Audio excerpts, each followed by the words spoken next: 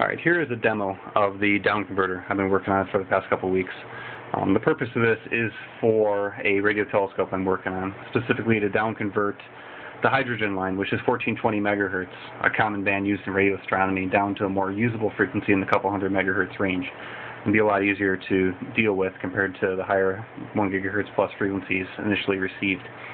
The downconverter is actually shown here, assembled, and I've been testing the past couple of days. Performance has been working very well with it. Here is the schematic for it. It is based on a ZCOM voltage controlled oscillator that I actually use for tuning the local oscillator of a mini circuits mixer. RF input goes into the mixer along with the local oscillator frequency, and those two are combined together, and you end up with the sum of the difference of the two frequencies. Goes through another amplifier, and then finally out the IF output. For testing, what I have is the input is actually wired up to a wideband scanner antenna on my roof. The voltage control oscillator is being controlled by a bench power supply right now, currently allowing me to tune it to 900 megahertz, which is towards the lower end of the actual frequency range of that particular VCO. And then the IF output is being fed to a mini circuits mixer, which is going to my spectrum analyzer, so I can see the frequency bands I'm looking at, along with my ICOM R7000 receiver, so I can actually tune and listen to frequencies that I'm looking at. To demo, what I'm going to do is, I've got a local radio station, 91.7 FM, which is actually NPR here in Michigan, and I'm going to tune basically that, upconvert it to two separate frequencies based on the local oscillator 900 megahertz.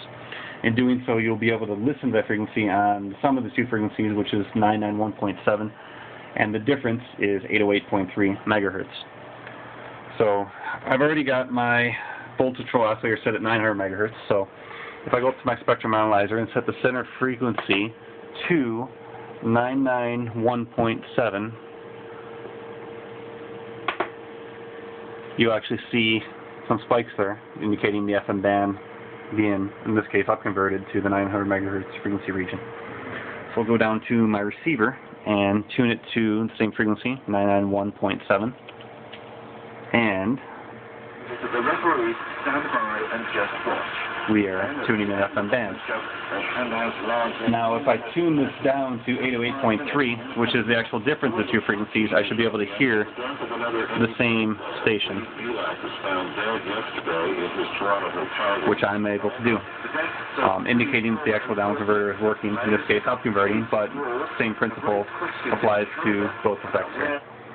So, just to verify, I'm going to probe the local oscillator on my downconverter and look, and I am tuned to 899.8 megahertz, which is roughly 900. My power supply's got a little bit of drift in its output, but this is showing that the downconverter is actually working very well.